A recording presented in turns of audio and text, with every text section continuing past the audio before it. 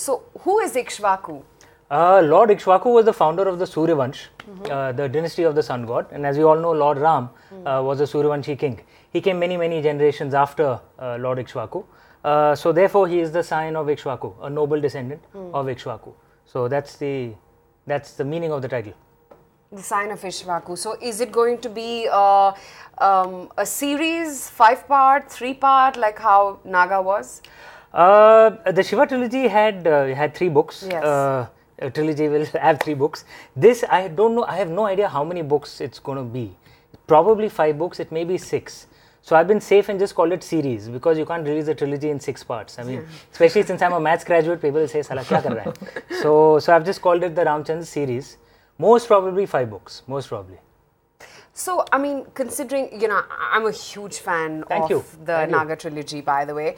And it's a lot of fiction as well, and not only fact. So, what aspect of Lord Ram's life are you going to focus on in this book, or series rather?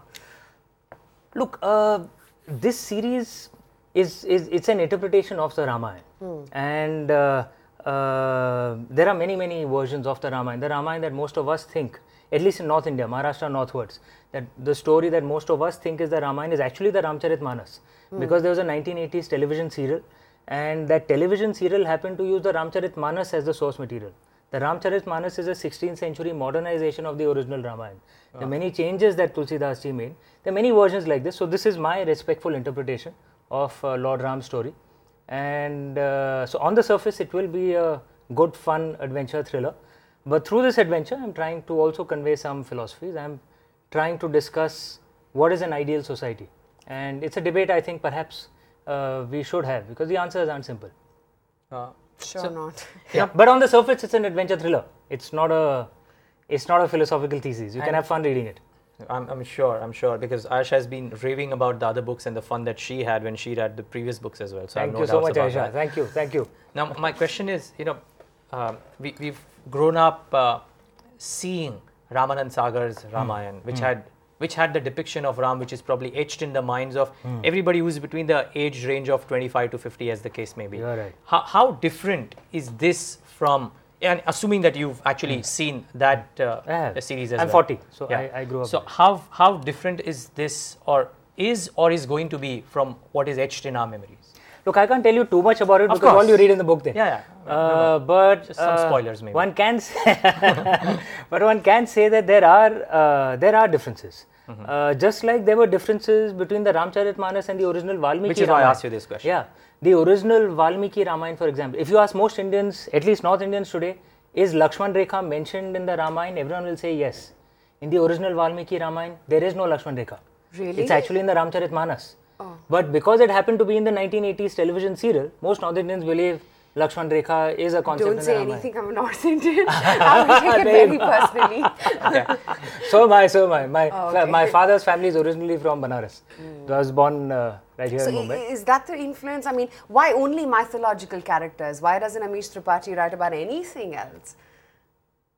I don't know, man. I didn't even want to be a writer, I'm being honest. I was a banker for 14 years. Yes, I know. And in fact, when you guys put a tweet, it was told that I'm going to discuss Scion of Ikshvaku and the markets. So I was like, okay, what am I going to... I've been off the markets for 4 years now.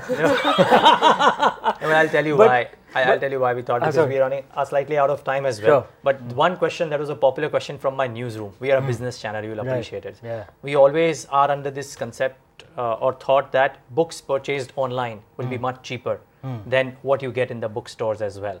Now, it'll be great hearing from an author what the actual thing will be and what's the best way to buy books. If we want to buy Amish Tripathi books, how do we buy it? Dude, what are you trying to do, man? My books are sold through retail and online. Are you trying to get me killed? We are a channel, come on. We have to probe. Look, it's like this. There is a value that the retail channel brings. There's a value that the online channel brings. This would be the answer. And there is, I mean, even internationally, both these channels actually survive and do well, as long as they bring in some value.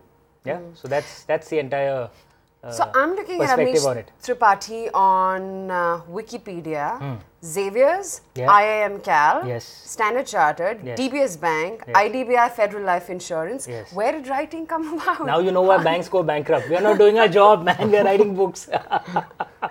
Don't say that. Just before you, we had a market expert who said don't buy banking stocks. But yeah. I wrote my first 2 books along with my job. I don't come from a wealthy family, so I can't afford to be irresponsible. So I resigned only when my royalty check became more than my salary check. And one of the things I found is actually there's enough time.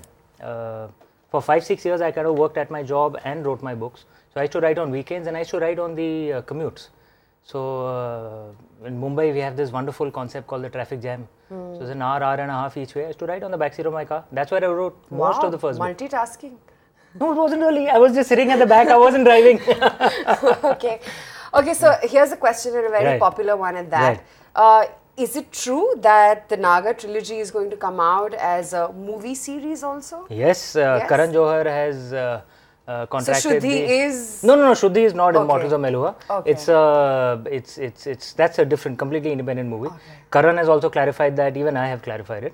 But the Shiva Trilogy, they have contracted the entire Shiva Trilogy, so it's going to be a series of movies. Wow. And Karan Malhotra is going to be directing it. So he and his wife Ekta, they are developing the script right now.